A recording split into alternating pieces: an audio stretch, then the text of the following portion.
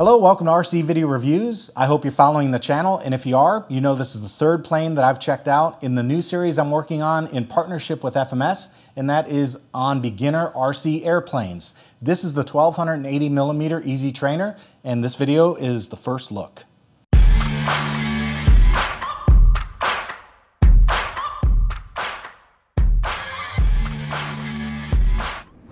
Before I get into the content, I do need to let you know this video is sponsored by FMS, who sent me the Easy Trainer for review. This plane fits in a series I'm working on with FMS on beginner RC planes. FMS has also sent me a number of aircraft accessories, and at the end of the video, I'll give you a look at one of those as well. Make sure you check out the links in the description of this video for information on the beginner series on the FMS website, where they also have a big sale going on. There's also a link in there for a sweepstakes entry for more prizes, and FMS has asked me to ask you if you'd be willing to fill out a model survey so they can gain information on what consumers think about model airplanes, specifically beginner models. And of course, I'll have affiliate links in the description, so if you'd like to buy anything you see on this video, use the affiliate links and the channel gets a little bit of a kickback, but don't worry, it doesn't cost you anything extra. That extra expense is paid by FMS. Let's get into the first look on the Easy Trainer. I gotta tell you guys, in all my years of flying, this format of airplane is the one I've had repeat copies of the most. The high mounted motor, the high mounted wings, and a low budget airframe that is a good test platform if you wanna mess around with things like gyros, flight computers, iNav, whatever. They're readily available, fairly easy to assemble, and they have a lot of room inside to experiment with different electronics. We'll open up the canopy and I'll show you the interior of this one first. This one's kind of a rough end. They left the Reflex V2 gyro uninstalled. It's connected and wired, but it's not mounted anywhere. Part of the reason for that is because you have a lot of different options the way you lay things out.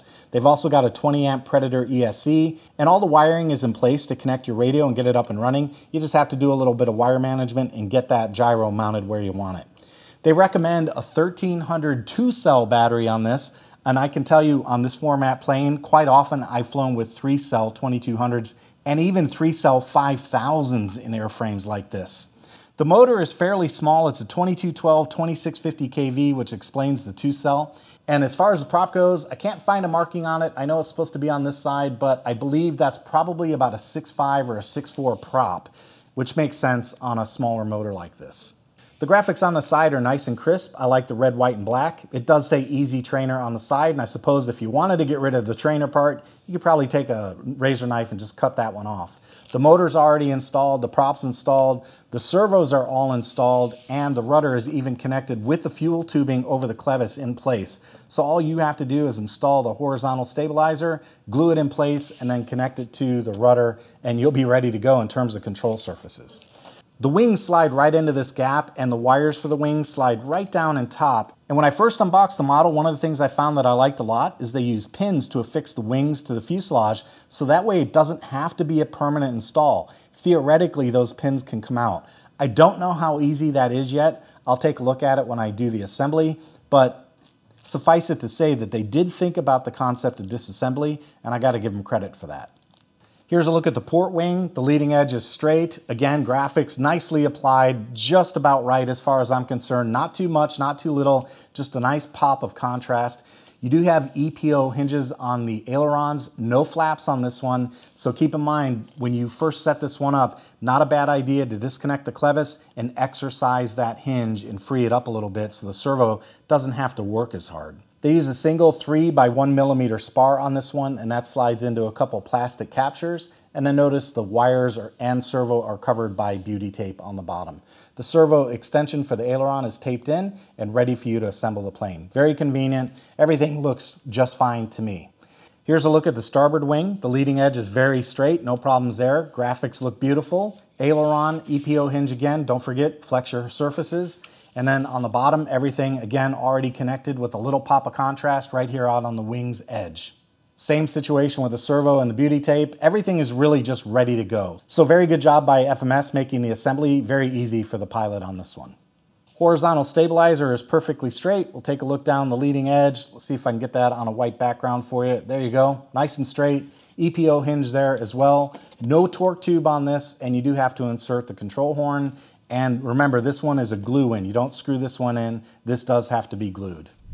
The manual is typical for FMS. It's black and white, and this one has instructions in English and in a couple of other languages. We've got German, I see French, and I think Chinese in the back. Yes, Chinese in the back. So a couple of different languages and just a minimal amount of information to get this one up and running, just because there's really not much to do in terms of the manual.